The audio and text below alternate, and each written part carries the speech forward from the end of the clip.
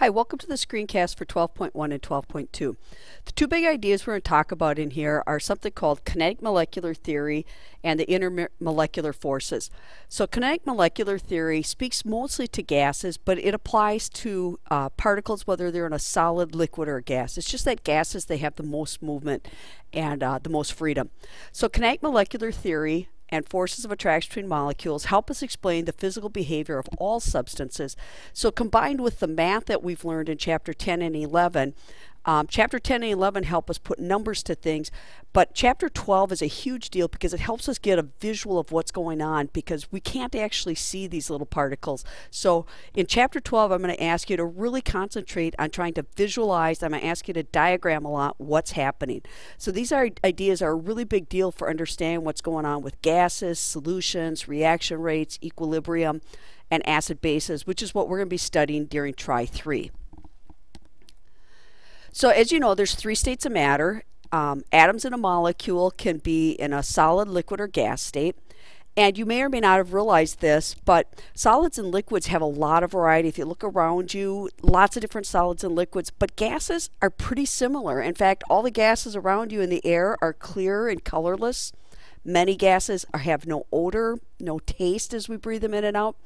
So we're going to look at why this tends to be that gases are so similar and they behave very similar, both physically and chemically, whereas solids and liquids have a lot more variety. So kinetic molecular theory is just what it sounds like. It's movement of molecules. And theory just means it's our idea about how particles move around us. So I'm going to shorten this up and call it KMT. But the idea with kinetic molecular theory is it helps explain what's going on around us. So anytime you observe some kind of phenomena, you should be able to explain it using kinetic molecular theory. And that's probably the coolest thing about chemistry is anything you see happening around you in your day-to-day life, you could say, you know what, I can figure that out. I can explain that to people. So the three assumptions that it makes about gas particles is that the gas particles are really, really small with huge amounts of empty space between them. And we know that because we can easily walk through gases. We walk through gases all the time. And when we walk through water, we notice. When you try to walk through a solid, you notice. But walking through a gas, no big deal. Why? Because the particles are so tiny and so far apart that gases are mostly empty spaces. And in fact, they're so far apart that there's no attractive or repulsive forces between gas particles. They're too far apart to have an effect on each other's behavior or movement. Number two, gas particles are in constant random motion. Now this is true for solids and liquids also, but just like solids and liquids, the particles are much closer together and the forces do have an effect. Gas particles are so far apart that they have lots of constant random motion, and in fact they move in a straight line until they collide with each other or collide with some kind of container walls. So gas particles constantly move in a straight line until they hit something and then they bounce off, just like a billiard ball bouncing off another billiard ball or the side of the pool table. And collisions are something we call elastic, and elastic is exactly the opposite of what you've come to know as elastic. Elastic in a collision means no energy is lost, that all the energy that a particle hits a wall with, all that energy either stays with that particle or it gets transferred to another particle. And then the third idea is that mass and velocity affect the kinetic energy of individual gas particles, which makes sense. Heavier particles take more energy to get moving and more energy to stop. Just think about a bus and a motorcycle coming out of a stoplight. So it takes more energy to get that bus moving, and then it's also going to take more energy to get it stopped. So mass and velocity are going to affect the total energy of a gas particle, and in fact it's going to be equal to 1/2 of the mass times the volume squared. And this little 2 here should actually be an uppercase, so let me change that for you. So heavier particles and faster particles will tend to have more energy. That's what that's really telling us. So how does KMT help explain properties of gases? Well, I'm going to go through some common properties of all gases, one of them being low density. How does KMT explain that? Well, density is how tightly packed particles are. Well, of course, gases are going to have extremely low densities. They have this enormous space between them. So most of a gas is empty space. So gases are going to be lightweight, low densities. Second property, Gases are easy to compress, and they also expand easily. In fact, they're very sensitive to changes in temperature. So how do we know gases can be compressed? Because when you go outside on a cold day with your basketball or your balloon, or you go to get your bike out, the gases all move close together and your tire appears flat, or your basketball bounces flat, or your balloon shrivels up. But when you take it back inside where it's warm, voila, it reinflates itself. All of a sudden, your tire's filled back up. Your ball has got the bounce back.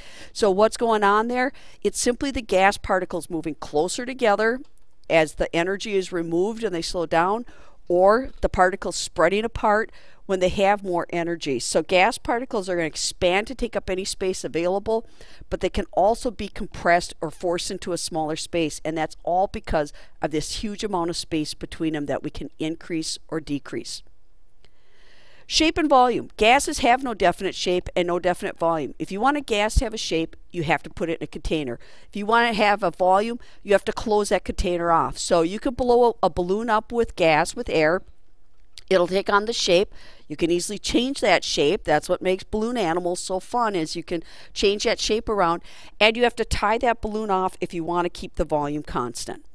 And again, this is because they have constant motion and there's no attractive force holding them in place like there is with liquids and gases.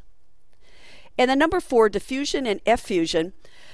They're virtually the same thing. Diffusion you're familiar with. Diffusion is one gas moving through another. So if somebody sprays body spray, pretty soon everybody in the room smells it.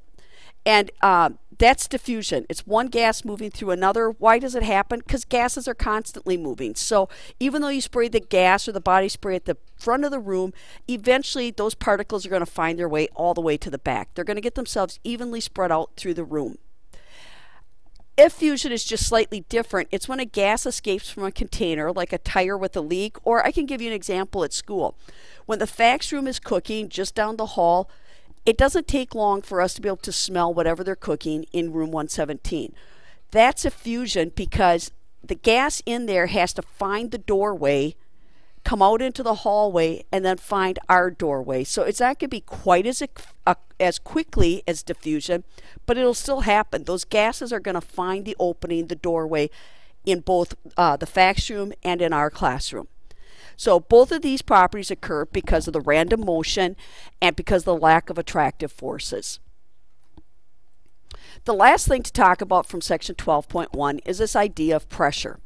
And pressure is a really overused and misused word. Using the word pressure, and I'm just going to warn you, when you're explaining anything to me in chapter 12 and in chemistry in general, if you use the word pressure, it better come with an explanation, because using the word pressure doesn't tell me anything unless you tell me what's going on with the particles involved in creating that pressure. For example, if someone steps on your foot wearing a tennis shoe, it hurts. But if that same person steps on your foot with just the heel of the stiletto he's wearing, that hurts a whole lot more. How come? It's a change in pressure. Now, does that really tell you what's happened? No. What I mean is the person's weight is exactly the same. That person didn't get a whole lot heavier just because he put on stilettos. It's because now instead of their weight being spread over a larger area, it's all being concentrated into one small painful spot on your foot. This is exactly why you use a hammer, is to concentrate all your force into one place, the nail you're trying to pound in. And unfortunately, that means when you hit your thumb with the nail or with the hammer, it's going to hurt a lot because you've concentrated all that pressure or all that force into one spot. So gas pressure. Again, pressure is the force exerted compared to the area. So lying down on ice spreads out your weight, decreases the pressure. And same thing happens with gases. If we force gases into one area, they're going to exert more pressure. If we let gases spread out, they'll exert less pressure. Gases exert pressure when they collide with something. If they don't collide, there's no pressure. But when they collide, they exert a pressure. The faster it's moving, the more pressure exerts. The more often they collide, the greater the pressure is. We have air pressure or atmospheric pressure around us all the time, and it's exerted in all directions since air is all around us. So air pressure doesn't just act down.